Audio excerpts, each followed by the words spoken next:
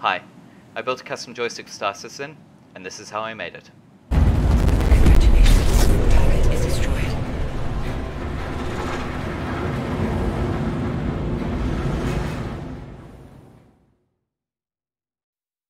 About 6 years ago, I started playing space simulators, and I'm still trying to figure out the best control scheme. I used to fly with a Thrustmaster Warthog, but it never felt quite right, and so I guess the key question is, what would make the perfect controller? I want something that makes it easy to aim in a dogfight, but that also makes me feel like I'm flying a ship through space. That probably means something like a joystick so that you get that feel of flying, but I also need something that makes it easier to land shots in combat. There are 6 axes that we need to cover. There's roll, pitch, yaw, up, down, left, right, and forwards, backwards. For the most amount of control, we need each of these 6 axes to be analog. We don't want to use digital inputs like a keyboard. I think that aiming is the hardest thing to get right, and that hardware will probably only take you so far. Aiming is really difficult and precise, and you need it when you're under the most amount of pressure, so I think it's a thing that you need the most amount of practice in. With that in mind, I don't think I'll ever come up with a piece of hardware that makes me better than I already am in terms of aiming with a mouse. Like boom, headshot, boom, headshot, boom, headshot! So I'm not going to try compete with years of muscle memory, and since aiming is basically pitch and yaw, that means I've already got 2 axes sorted. I now need to figure out how to get 4 axes into my other hand. I tried a bunch of different sensors. Probably the most interesting one was something called an IMU, which stands for Inertial Measurement Unit. It's basically the array of sensors that you get inside your phone for tracking movement. It worked really well and was really fun to play with, but it has an issue where the errors start accumulating over time and the sensors start drifting. I tried to deal with the error by using optical tracking. The maths and code ended up being really complicated, and so I finally gave up on the idea. Going back to the idea that joysticks help you feel like you're flying, I tried to figure out how to get 4 axes into a single joystick. A big challenge here is getting sensors which are small enough, but also tough enough to stand up to the kind of abuse that a gaming device goes through. Long story short, I think it's easier and cheaper to have 2 small joysticks, rather than trying to get a really complicated 4 axes single joystick. For the joysticks, I used something called an M7 gimbal by a company called Tyrannus. Basically, they're the best small sensor that I could find as a joystick. It's getting dark.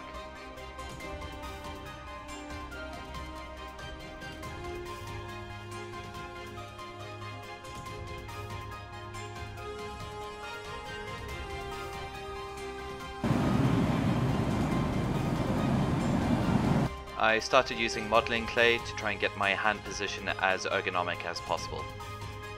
What worked surprisingly well here was that it was easy to find something that was comfortable. The resting position of my left hand means that my thumb lands on one joystick and my index finger lands on the other. I have full range of motion on both joysticks. Even on my first flight, with the 2 joysticks glued to a piece of cardboard, it became immediately obvious that this was going to work. Each of the joysticks handles 2 axes. I put roll and throttle under my thumb because I felt that I had the most amount of control here. My index finger controls the lateral thrusters, so up, down, left and right. This works out as being really intuitive because all you really need to do is point in the direction that you want your ship to go, and the lateral thrusters fire in that direction. Now that I knew where the joysticks needed to be, I fired up the 3D printer. I kept the design pretty simple because it would be cool to do it in aluminium one day. Whilst that was printing, I moved on to figuring out how to handle the buttons. Space sims require a lot of them, and a keyboard does that job really well. I couldn't find a keyboard or a keypad that matched the shape that I wanted, so I ended up having to make my own one. I used some software called KeyCAD to make the design. The most complicated part here was making sure that each key had its own RGB LED. Each one of these can be controlled by software on the Arduino that runs the keyboard. It took about 5 days for the PCBs to be made by a bespoke manufacturer. The board has 32 switches, which is the maximum number for a joystick. It also has a 33rd button which can be used as a menu or calibration button. This brings us to the most complicated part of the project, which was a weekend of soldering components onto the circuit board. I made a mistake when I chose my components. I used an LED called an SK6812 Mini. They're made from a really cheap plastic, and the design means that they're really difficult to hand solder. That said, everything worked, and the next bit was printing a case for the keypad. For the switches, I used something called a Xylent V2, which was recommended by the mechanical keyboard community on Reddit. Apart from being a great switch, they're also transparent, which means that the LEDs can shine through them. The 3D printed parts and circuit board lined up perfectly, which meant that I now had switches connected to my LEDs and I could start doing some programming. For switch interactions, the main libraries that I used were Fast LED and Keypad. I used the joysticks as a method for choosing the color for each LED.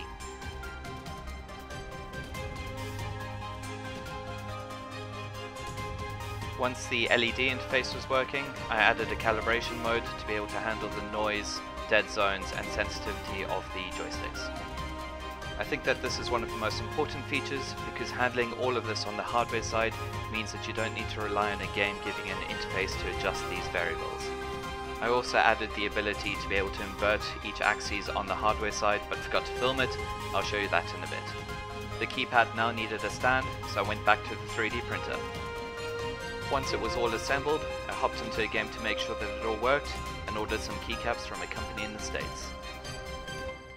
This means that the first version of the Shenanigans device is pretty much done. I'll leave you with a final clip of the finished device and a few examples of it being used in-game. If you're interested in a version 2, keep an eye on this channel, and otherwise, maybe one day I'll see you in the verse.